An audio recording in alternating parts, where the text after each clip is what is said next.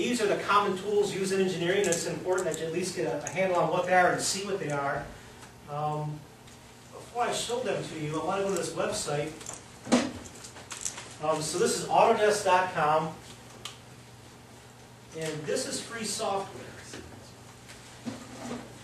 So all this software down here, things like, so AutoCAD is a 2D drawing package. Students can get a 3-year version of this software, and it costs, I think it's about $2,000 now.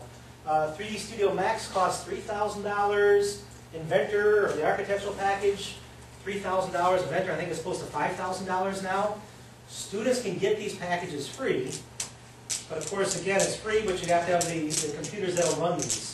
So the larger applications like AutoCAD and the architectural applications, those are the same packages used out in industry, so they require more resources. Well, what I'm going to show you today, I'm going to show you those, but one of the videos we just saw, use 123D Design. That'll pretty much run on an iPad. Any computer running a Windows operating system will run 123D Design.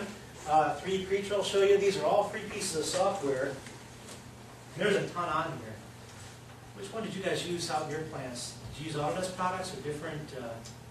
We use SolidWorks. Yeah, SolidWorks? I use SolidWorks in my classroom too, but if these are free, do you guys just have like a username and password to load them? Or These are free for your students. for the students? For your students. For you to fill your lab, you'll have to buy the Design Academy. What's SolidWorks called? CAD Academy. CAD Academy, Yeah.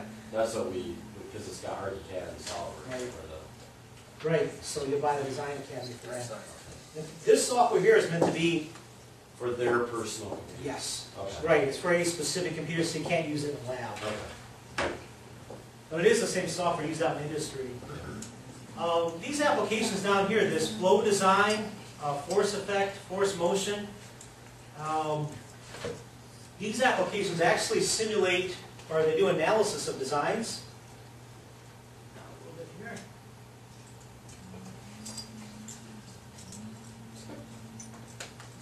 Kind of see that. So this is a free application, runs really well on tablets and iPads. They can apply a force to a bridge and see the interaction of the components and the structure of the bridge, see what forces, stresses, and strains are applied to those components. That's force effect. Would that be the program that I've seen in somebody else's classroom where they ran they called it the 30-30-30, where they basically they took McDonald's straws and they had to make their structure, a support structure, 30 centimeters tall, had to hold 30 kilograms for 30 seconds. Oh. But before they did that, they had to actually input the design in to see if it would theoretically hold. Is that what that would do? Possibly. This one is less than a year old. So one of the things you might have saw is West Point Bridge Designer. West Point Bridge Designer is real popular for MDOT holds competition every year to design a bridge out of balsa wood. A lot of classes use that. And it stresses and strains, you apply a load to it, and that tells you where if it's going to hold the load or not.